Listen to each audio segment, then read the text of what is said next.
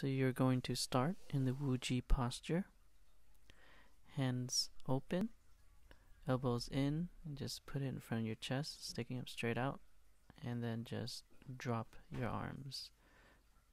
And just add in that little bounce so then you can swing the arms back up. So just drop the arms as if you just let it completely relax. Here's the side view. So you don't want it rigid like that. You're not a robot. But just drop your arms. Go.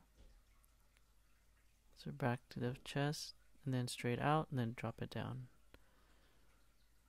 It's almost like you're trying to spin a wheel or something.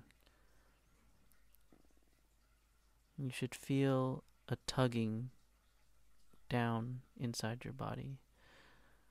A downward sensation.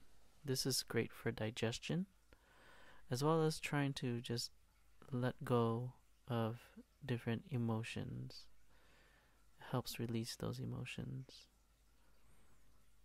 This is a great movement, one of the most important movements in Qigong, and this is for yang tonification.